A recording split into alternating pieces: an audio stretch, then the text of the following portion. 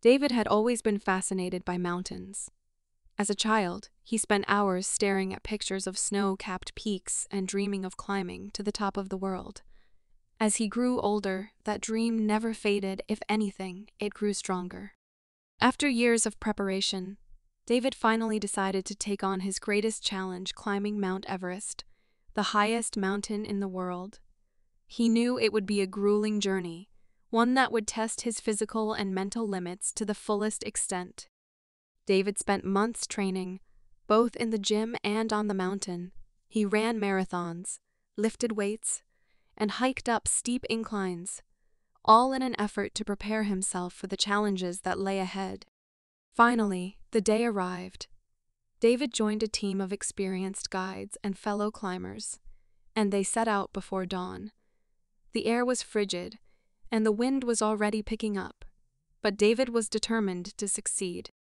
As they began to climb, David could feel his muscles straining with each step.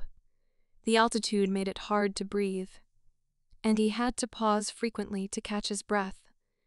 But he refused to let these obstacles slow him down.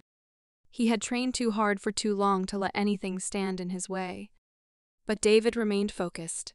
He knew that turning back now would mean giving up on his dream.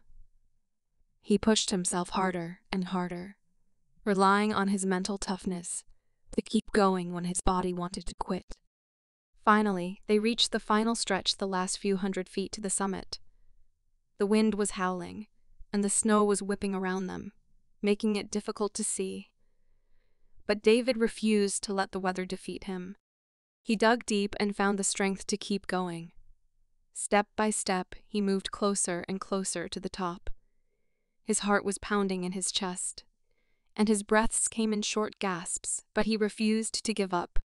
Finally, after what seemed like an eternity, David reached the summit. He stood at the top of the world, looking out at the breathtaking view below him. He felt a sense of awe and accomplishment that he had never experienced before. He had done it. He had climbed the highest mountain in the world. As he descended the mountain, David knew that he had learned a valuable lesson. He realized that anything was possible if he was willing to work hard and never give up on his dreams. From that day forward, he knew that he could achieve anything he set his mind to.